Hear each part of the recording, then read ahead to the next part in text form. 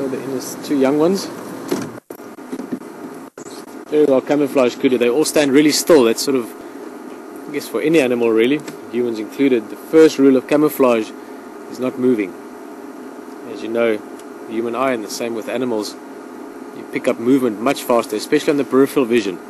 Just the way it's all set up, I guess, sort of our brains relative to the eyes, trained to pick any movement or change in shapes around. Calves, I can see there are two females, probably their mothers close to us here as well. 4 of them, 5, 6, 7, 8. Once you start looking, suddenly you see a whole lot of kudu. A little bit forward, Alex. Here's one of the adult females.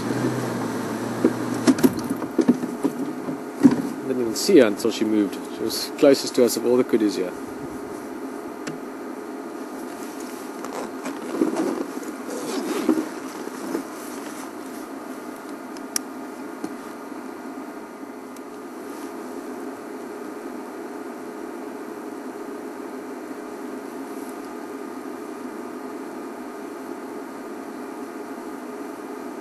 Well, is this our herd? The group that I've seen them, my memory is a bit rusty. To see the other side of that youngster, but this, no, maybe not. When they come out, I think it's a kudu we call kudex. The X on the side. Yeah. When she comes out a bit more, we'll see. The one in the there too. Certainly growing up. It's the youngster last year, if it is the same one. Can't promise, but it certainly looks like it.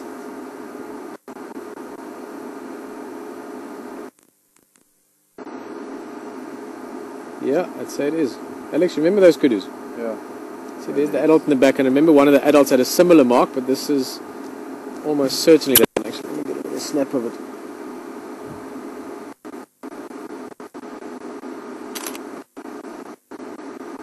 Just for memory's sake. Yeah, it is. Busy browsing.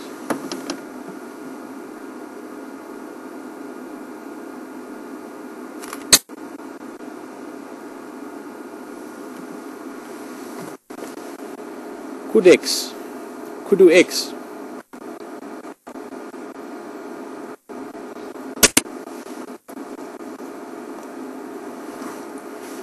As you can see from what they're eating, its pickings are getting a bit slim now. Kudus, they prefer to yellowed bush willow leaves. It's not the most palatable of leaves at any stage of the year, even when it's green. You very seldom see kudu eating these leaves during the summer months. But a bit too choosy when there's not too much around. Just another look. It's beautiful with that bit of colour around her face. Go. See more and more now the bushbuck and the nyala also coming into our camp. Obviously because of a bit more water around camp and other animals not coming in there. There's more food around. So they're coming right in there now to come and pick at the green leaves. See that kudu as she's moving along. Look at how she's using her ears all the time. Not just visual, but also using her auditory senses to great effect. Really making sure that she's checking out what's ahead of her while listening as well. Great big ears. Fantastic hearing for these antelope. Important, of course. We mentioned earlier with those elephants that summertime you would never be able to spot them that far away. Now kudus are browsers. They prefer, generally speaking, they eat mostly leaves. And that of course keeps them mostly in very thick, lush habitats. So even though they've got very good eyesight, for them to be able to pick up predators or pick up threats before they can see it, in other words, either by smelling or by hearing it, is very important. Hence, very good hearing. Ears.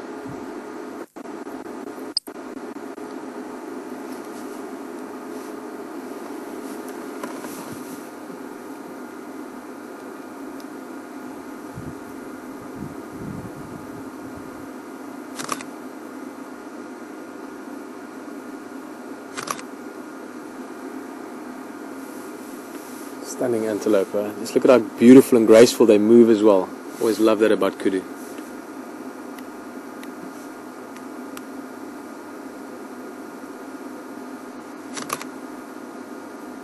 Oh, Oh, little one. Big brown eyes having a look at us.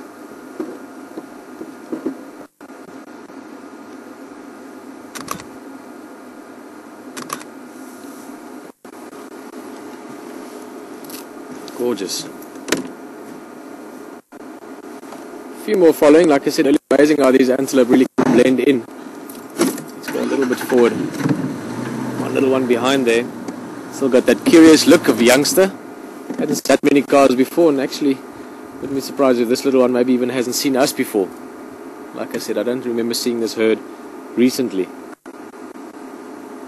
So again, we are a little bit different. Speaking about hearing, those ears pointing straight to us, good hearing. You can imagine to that little kudu, the buzzing coming from this vehicle, very different. It's not used to hearing it from other game drive vehicles. I'm sure that adds into the curiosity.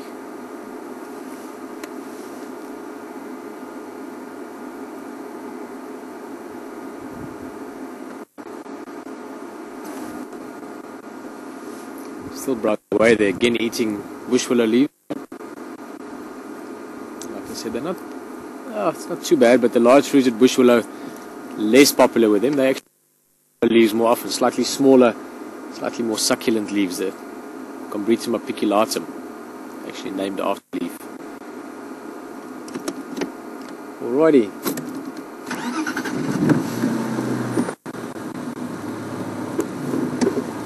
Look here out of curiosity, sir, and like I mentioned, that Kudex that we often spoke about before, and I'm sure it is now. I'm quite curious. I think this might be a mother. Again, this is not fact, it's purely speculation. But it would be interesting to know. Look at that female.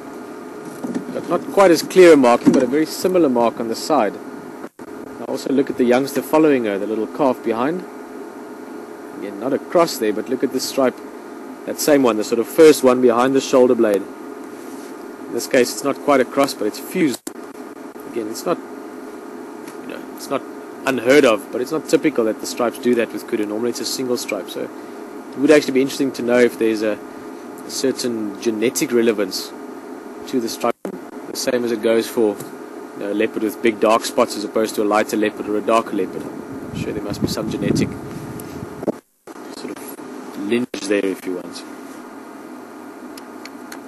Little one learning from mother, following mum along. Mum's eating these leaves, so it means it's good for me to eat, and in that process young animals learn how to operate and what to eat and what to do, and also socially that's how they learn, copying and copying others in the group.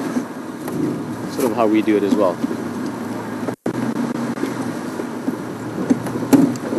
Should we wait for them? Maybe we'll give them some privacy. Look at that beautiful white tail. But often that tail will fluff up when they're running away, but in this case she's stopping for a defecating. Stunning, stunning antelope. I love kudu. One of my favorites.